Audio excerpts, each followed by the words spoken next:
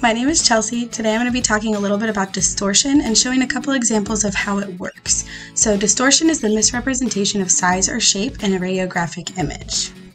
Distortion by size is known as magnification. It increases when the body part is away from the image receptor. So that means when the OID is increased, the magnification is also increased. So if we're going to use the wall here as my image receptor, my hand as the object, and my phone flashlight here as our X-ray beam. So if you increase the OID, the magnification also increases. When you can't reduce the OID anymore, to reduce magnification, you can increase the SID and it has the same effect. The magnification will decrease when you increase the SID. When you decrease the SID, the magnification increases. Distortion by shape has two types. There's elongation and foreshortening. So to show elongation, if I have my X-ray tube here, elongation happens when the X-ray tube is angled towards the object.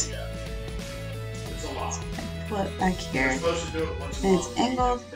My fingers appear a lot longer.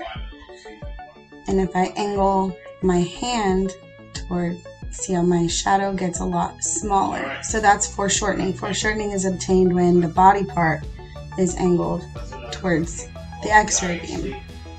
Elongation is when the X-ray beam is angled towards the object itself. This is just a cool little video that I found online that I thought was a cool visual.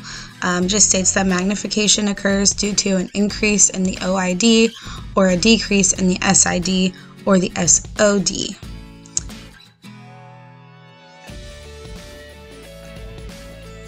There's also a magnification rule that states for every 1 inch of OID, you'd use 7 inches SID to compensate to prevent a distortion.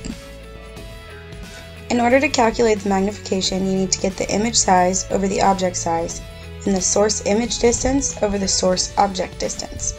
For example, a 44-inch SID is used to radiograph an anatomical part of 5 inches in width. If the object lies 6 inches from the image receptor, what will be the width of the image? First, you need to find the source object distance, which is the SID minus the OID. Since they told you that the object lies 6 inches from the IR, you would take 44, which is the SID, and subtract 6 to get the 38 inches of SOD. The next step is to get the magnification factor, which you can get by taking the SID and dividing it by the SOD that you just found in the first step. So 44 inches of SID divided by 38 inches of OID will give you an answer of 1.16. Now that you have your magnification factor of 1.16, you can multiply that by the object size, which was 5 inches, and that'll give you an answer of 5.8 inches, which is the width of the image.